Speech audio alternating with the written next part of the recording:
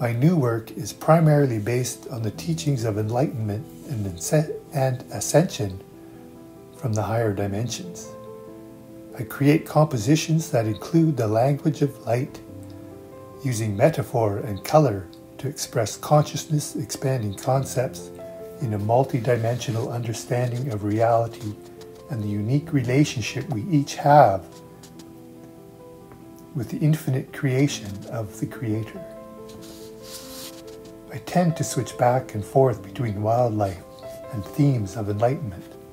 Sometimes, as in the painting Raven's New World, I depict a concept of ascension in a wildlife painting.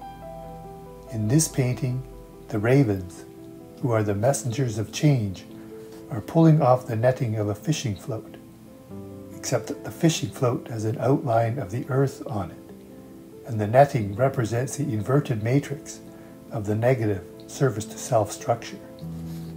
The ravens are freeing the earth and allowing the higher vibration of fifth-dimensional Gaia to emerge.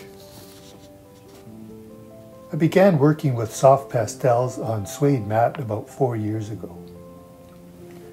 I like to work in this format for wildlife paintings because of the softer, more natural appearance I can get when doing fur. Another positive aspect of soft pastel is the colors remain vibrant and true to the intended shade. I can also use them on any color of suede mat, letting some of the undercolor show through if it is desired.